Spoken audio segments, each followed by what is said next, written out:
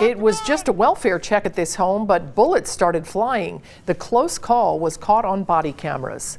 Good evening again, everyone. Firefighters and EMTs have been met with guns before. In one case, a bullet went right through a firefighter's helmet. Some have started wearing bullet-resistant vests, but only some of them. As Local 12's Deborah Dixon shows us, it all comes down to money.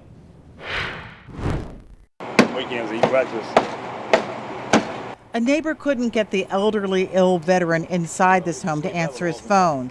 So one of the EMTs broke out a small window in the door. No one expected this to happen. He's got a gun and he's shooting at the firemen. There were more shots fired at EMTs and paramedics as they backed up. But when the old man opened the door, they went right back to him. Yeah, I got you. So you're all right?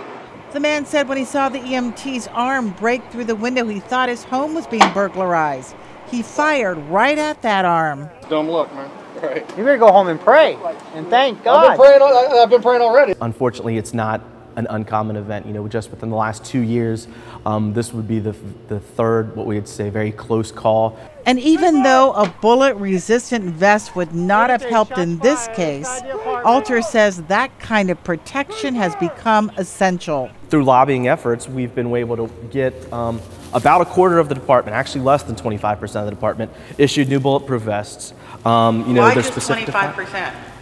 It's the almighty dollar. The firehouse here in Northside did not get the new vests. These firefighters are among the 663 who get the leftovers from the police department, the sort of hand-me-downs.